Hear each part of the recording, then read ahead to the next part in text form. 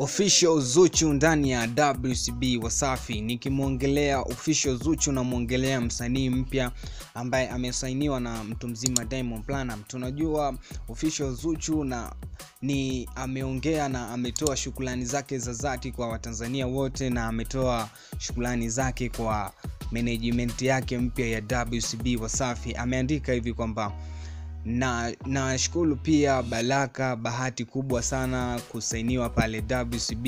Nikiwa kama mwanamke, ndoto yangu kubwa ni kutumia kipaji changu kikubwa na kuthibitisha ule usemi kwamba power not given to you, you have to take it. Yani nguvu haiji kwa kupewa bali kwa kujitengenezea mwenyewe, na hii ni ile kufuta imani na dhana potofu kuwa wanawake hawawezi bila kuwezeshwa.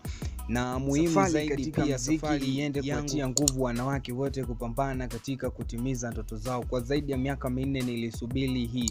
Ikumbukwe mtu mzima Diamond Platnumz, ukienda pale kuomba usajili au kuomba kazi katika WASAFI usajiliwe kwenye lebo kubwa ile, ni lazima utulie almost miaka 3, uandike nyimbo takribani nyimbo 100 na zinazoeleweka. Ndio changamoto iliyopo kwa mwanadada, naye amevumilia kwa takribani miaka 4. Ikumbuke Levani amevumilia miaka 3, Mbosso miaka 3. Kwa ni hivyo, mvumilivu siku zote ula mbivu, na lenye jema siku zote alikosi maumivu.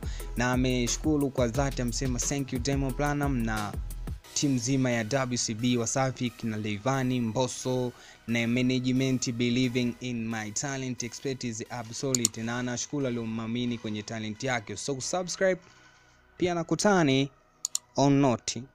Dropisha comment yako kwa Official Zuchu, dropisha chini ya comment section.